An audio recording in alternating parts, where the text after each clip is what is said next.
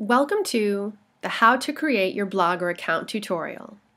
A blog is your place to create content, to share what interests you, or simply share what's on your mind. To create a blog or account, you will need to enter all of the following information: your first and last name, a username, and this will be a Gmail address associated with this blog or account. This is a Google email address because Blogger is a Google product. You'll also need to enter in a password, your birthday, your gender, and you will need to accept Blogger's terms and policies for use before you can create your account. To begin, go to www.blogger.com to start. Here, you may see a screen like this. This is how you sign into an existing account.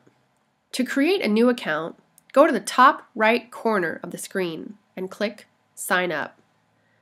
This is how you sign up for a new account. Once you click Sign Up, you'll be taken to a new screen that looks like this. Now you need to enter all of the required data. So go ahead and enter your first and last name.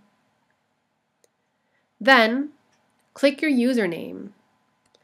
This username will be your Gmail address, and you can use it to send and receive email through the Gmail platform. It can be your first and last name, a nickname, or anything you want. It's totally up to you. Or if you already have a Gmail address, you can enter it here as your username.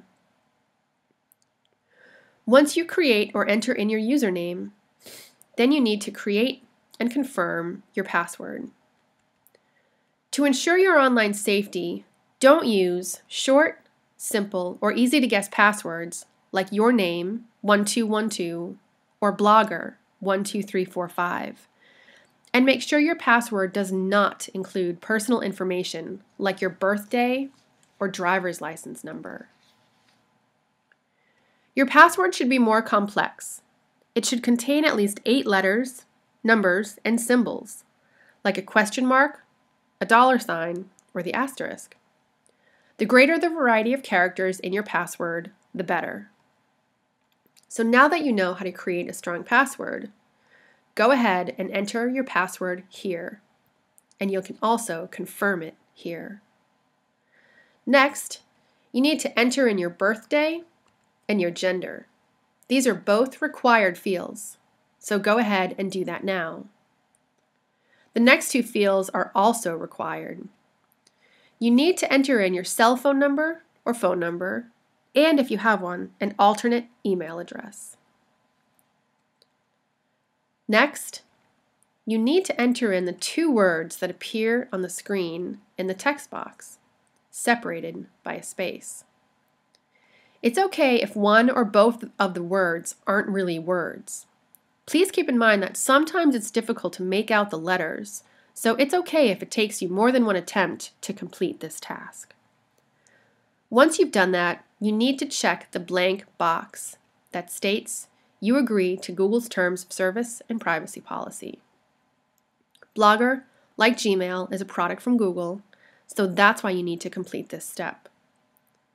It's important to read Blogger's terms and policies for use before creating your account. You can click on these words for more information. Reading this information isn't a required part of the sign-up process, but it is important because this information explains how Blogger will use your personal information. Once you're ready to accept Blogger's terms and policies, click in here. Finally, if you do not want Google to share your personal information with other companies outside of the Google franchise, you can click in here to uncheck this selection. When you're done with that, you can press the Next Step button. When you hit this button, you'll have several options to customize your account or proceed to the main Blogger site. So that's it.